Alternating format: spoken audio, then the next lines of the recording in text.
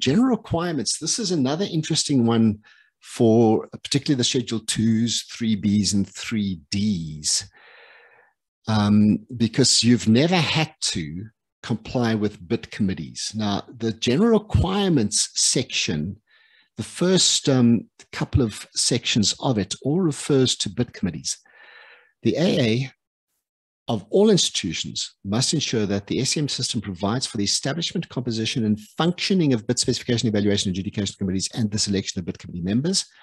Procurement through a bidding process is subject to the bid committee's system envisaged in paragraph A, and bid committee members are duly appointed and a quorum is determined for each committee. So those that did not have to include bid committees under 16A now have to include bid committees. The details around this is not described here or anywhere else in this instruction. 8.2 goes on and says, and this is new, if considered necessary, one or more independent expert may be co-opted to a bid evaluation committee in an advisory capacity, evaluation and adjudication committee. In an advisory capacity, the expert does not have voting rights and is subject to the same conflict of interest declaration disclosures applicable to bid committee members. So this is included in the draft public procurement bill, and they've brought this through now into this particular instruction. A representative of the relevant Treasury may attend bid committee members' meetings of any institution in an observer capacity and must inform the relevant AOAA when he/she will be attending. The representative does not have voting rights and is subject to the same conflict of interest declaration disclosure applicable to bid committee members. And that's really the three sections then on bid committees. 8.4 then is general. May not invite price quotations or bids if no or insufficient provision has been made in the budget. Must ensure that cash flow is sufficient to meet contractual obligations. Must pay suppliers within 30 days of receipt of invoice or the period provided for in the contract, and may not place orders with suppliers of goods or services to be received in the current financial year and arrange with the suppliers to be invoiced and payment to be made in the next financial year, except in the case of a multi-year contract. Those would be general. The very last section then, 9 and 10, is all around the register of complaints and allegations. I'm not going to go through that in any detail. They talk about the register. They have included the register in Annexure B. The CFO of the institution must report a complaint allegation of abuse in the SCM system that implicates the accounting officer or accounting authority, any relevant Treasury within 14 days. I think this is the same as what we've got in the current one, that the CFO must actually report if somebody in the board is potentially complicit in something. And then the investigation must take place. And I think this is fairly similar to what we've got previously, the 60 days and the 30 days. And then there is also that if it is somebody on the board as well, then I think that is something that comes through. If the institution receives a complaint allegation that implicates a board member, then during the investigation, the CFO must submit the complaint to the relevant Treasury with all the evidence for investigation. The Treasury will then investigate.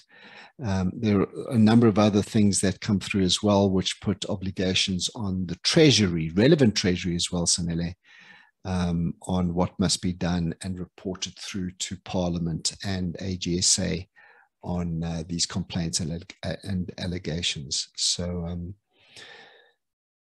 that's it. That is instruction number 3 of 2021-22, applicable on Friday, the 1st of April. No, this is not an April Fool's joke. This was issued on the Thursday, although it was only put on the website late on Monday. It was sent by email on Friday the 31st. Go ahead, Ron. Sean, just so you didn't ask us to comment on those sections you've just gone through, but just 8.2. Thank you, we will do that now. Go ahead. Just 8.2, maybe just go to it, Sean. During the consultation, we highlighted that, that this particular rule cannot be used for certain types of procurement. And I know I'm sounding like a stuck record, but when you do competitive dialogue, independent juries are the best practice. You do not use your internal staff, etc. for that. You do use that.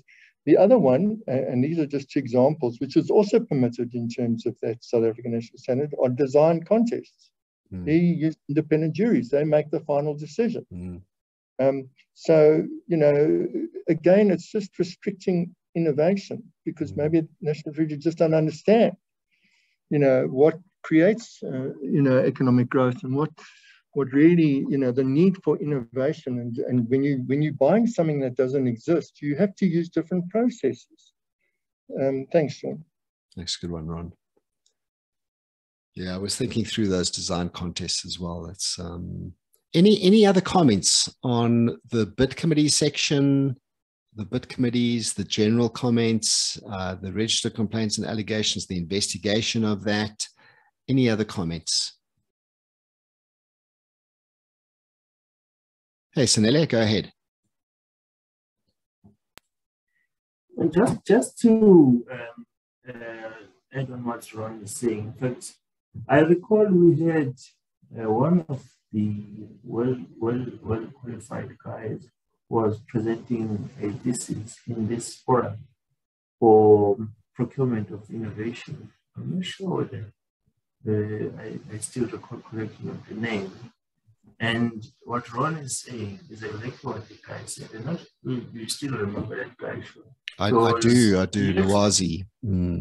Yes. It was because he actually shared very interesting sentiment that in the country, there's nothing that permits the procurement of innovation. And I think now, as the current structure of legislation exists, it proves the fact that there's nothing that speaks to that. So I'm not sure if we can also try to exploit the existing space to try and push some sort of dialogue around that space on procurement of innovation. Obviously, guys like Ron will lead that process because they are the ones who get frustrated by this current legislation. Because if you look at the current construction and how it is structured, it definitely does not serve purpose in some other institution. And if you would force this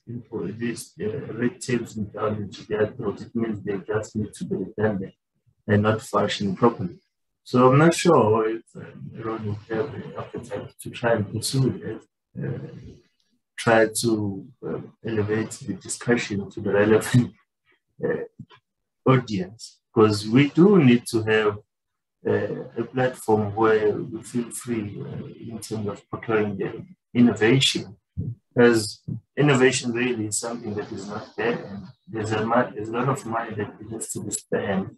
And if you look at the current surrounding various platforms, you can see the young people that developing various interesting stuff. And obviously those things by any chance would need some support.